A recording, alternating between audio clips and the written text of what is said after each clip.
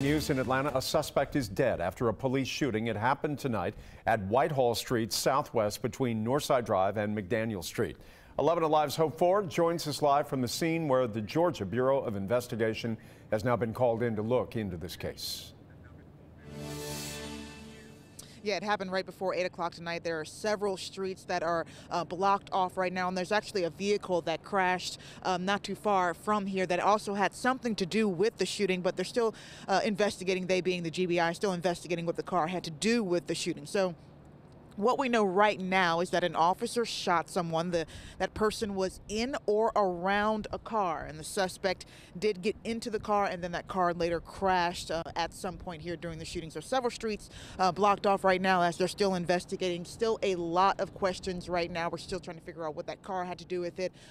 Is the officer okay? Did the person fire any shots back towards the officer at any point in time? And of course, still trying to figure why someone is dead here tonight in Southwest Atlanta. Of course, we want to keep you updated on the story as it develops. All right, Hope, thank you. We will check in with you a little bit later.